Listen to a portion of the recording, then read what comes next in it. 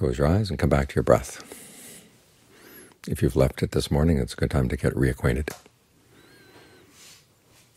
It's always good to check in. Some people ask how many times in the day you should go through the body scan. At least once. It's not necessary that every time you sit down and meditate you've got to scan the whole body, bit by bit, section by section. If you can be aware of the whole body all at once, right from the very beginning, so much the better. But it is good to check the different parts of the body at least once a day. And John Fuang had a student, a nun, who had lots of health problems. And he told her it's like having a medical exam every day, see which parts of the body need to be adjusted here and adjusted there.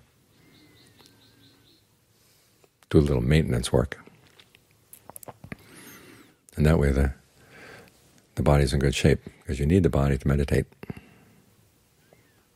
Some people say that Theravada badmouths the body. Well, we just simply notice that what's useful in the body and what's not useful. Getting worked up over how attractive it is, that's not useful.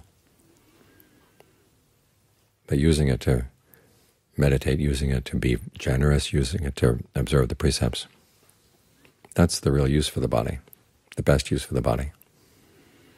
So you look after it. John Fuang had another student who had been away from him for many years, and she'd gotten into a very refined breath. So every time she sat down to meditate, that's where she'd go immediately. And it was the same sort of issue. He said, look, the body needs some care. Look after it.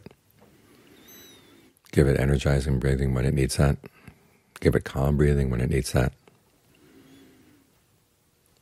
Learn how to make use of this breath energy you've got so that it can keep things in balance. And so the body can be useful. Having good breathing is sometimes better than having good food. The body can survive on miserable food, but it can't survive very well without good breathing.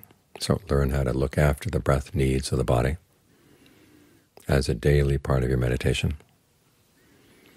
And you'll find that both body and mind will benefit.